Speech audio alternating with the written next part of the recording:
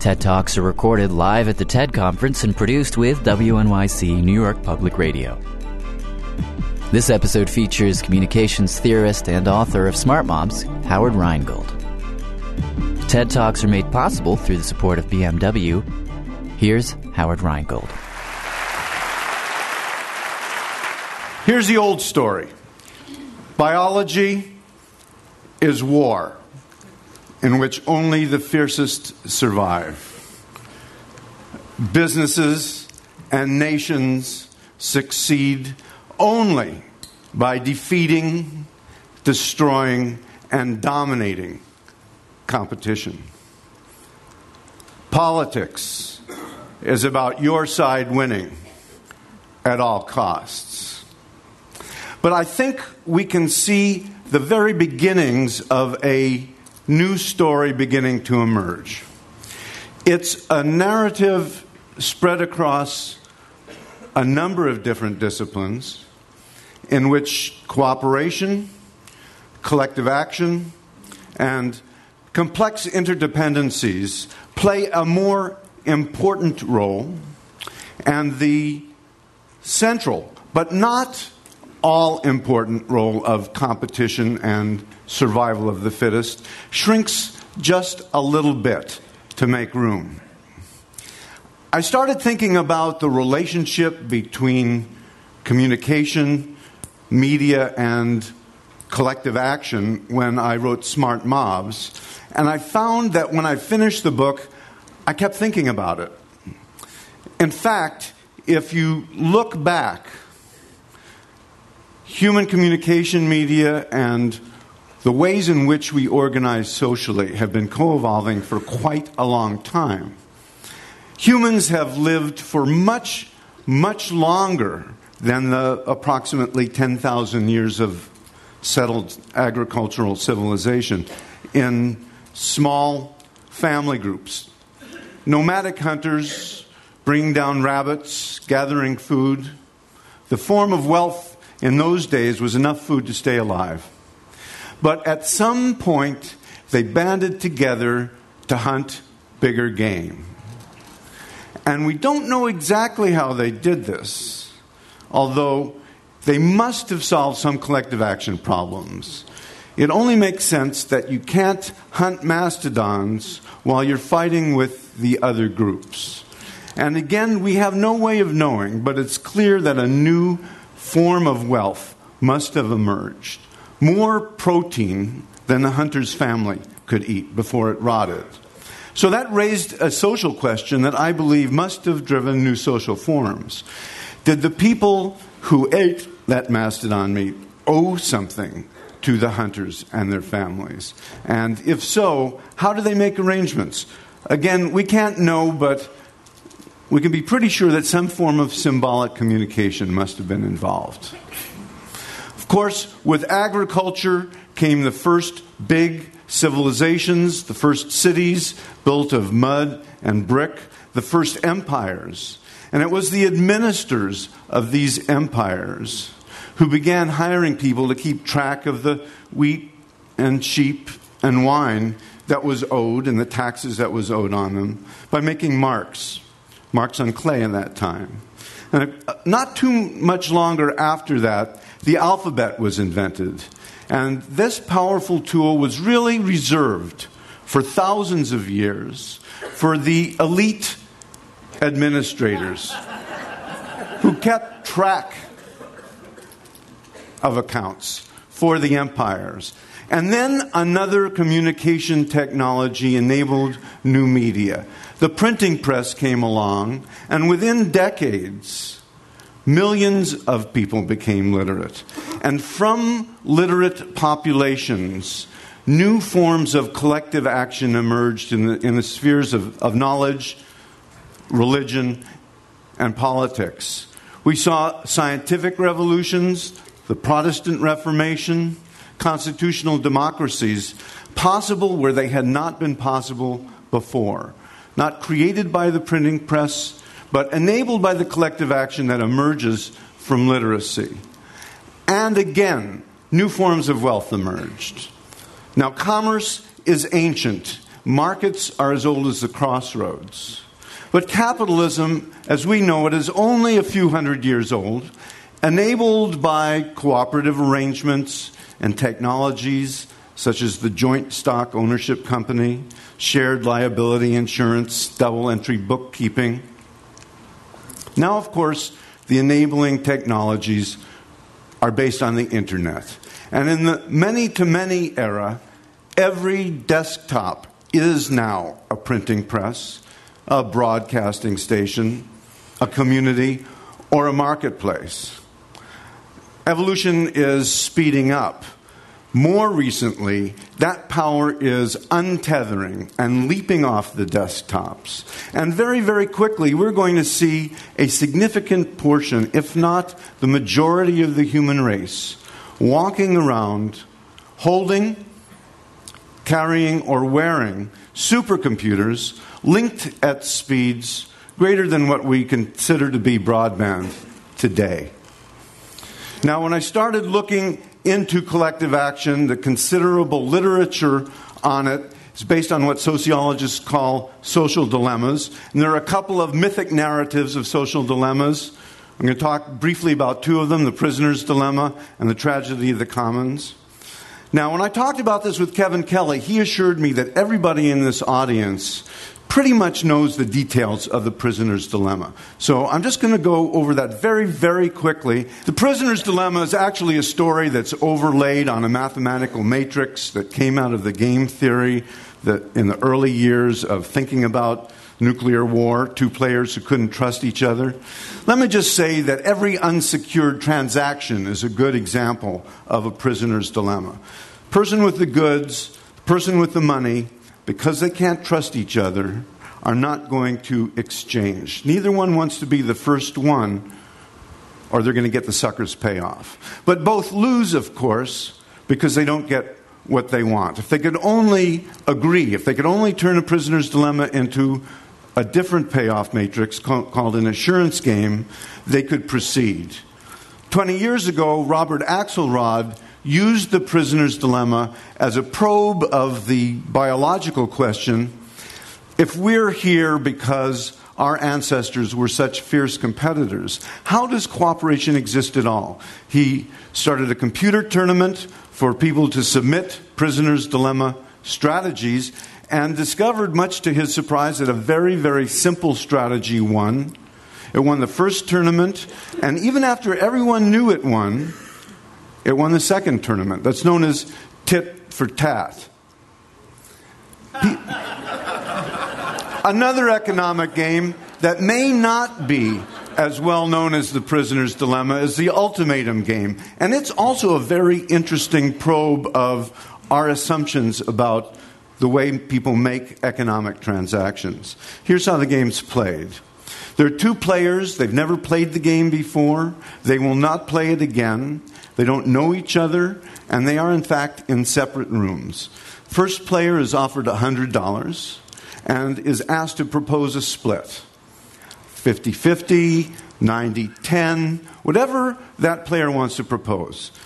The second player either accepts the split, both players are paid, and the game is over, or rejects the split, neither player is paid, and the game is over. Now, the fundamental basis of neoclassical economics would tell you it's irrational to reject a dollar because somebody you don't know in another room is going to get 99. Yet, in thousands of trials with American and European and Japanese students, a significant percentage would reject any offer that's not close to 50-50. And although they were screened and didn't know about the game and had never played the game before, proposers seemed to innately know this because the average proposal was surprisingly close to 50-50. Now, the interesting part comes in more recently when anthropologists began taking this game to other cultures and discovered to their surprise that slash-and-burn agriculturalists in the Amazon, or nomadic pastoralists in Central Asia, or a dozen different cultures, each had radically different ideas of what is fair, which suggests that instead of there being an innate sense of fairness, that somehow the basis of our economic transactions can be influenced by our social institutions, whether we know that or not. The other major narrative of social dilemmas is the tragedy of the commons. Garrett Hardin used it to talk about overpopulation in the late 1960s. He used the example of a common grazing area in which each person, by simply maximizing their own flock, led to overgrazing and the depletion of the resource. He had the rather gloomy conclusion that humans will inevitably despoil any common pool resource in which people cannot be restrained from using it.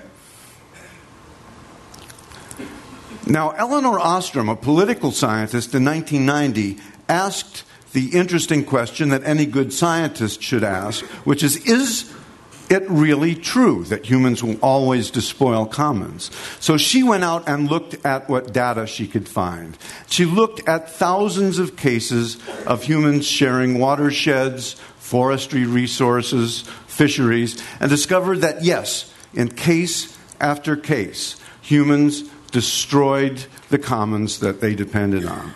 But she also found many instances in which people escaped the prisoner's dilemma. In fact, the tragedy of the commons is a multiplayer prisoner's dilemma. And she said that people are only prisoners if they consider themselves to be. They escape by creating institutions for collective action. And she discovered, I think, most interestingly, that among those institutions that worked, there were a number of common design principles. And those principles seem to be missing from those institutions that don't work. I'm moving very quickly over a number of disciplines. In biology, the notions of symbiosis, group selection, evolutionary psychology are contested, to be sure. But there is really no longer any major debate over the fact that cooperative arrangements have moved from a peripheral role to a central role in biology, from the level of the cell to the level of the ecology. And again, our notions of individuals as economic beings have been overturned. Rational self-interest is not always the dominating factor. In fact, people will act to punish cheaters, even at a cost to themselves.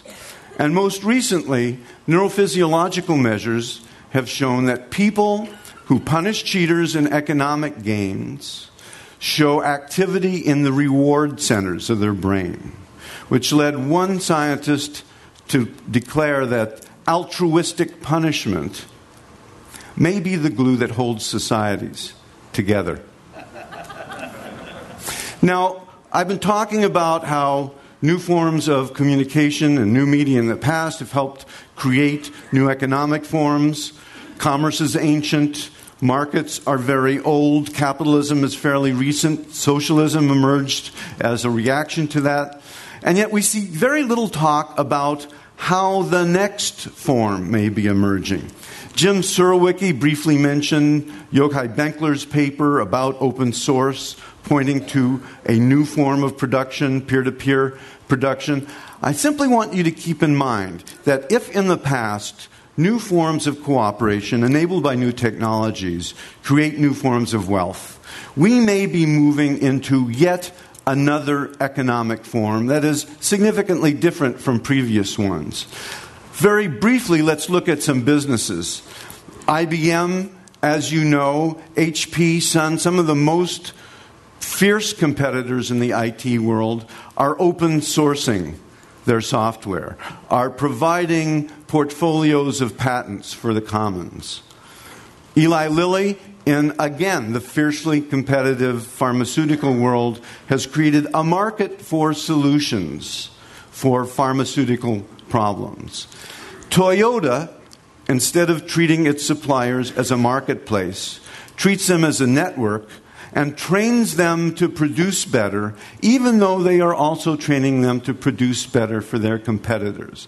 Now, none of these companies are doing this out of altruism. They're doing it because they're learning that a certain kind of sharing is in their self-interest.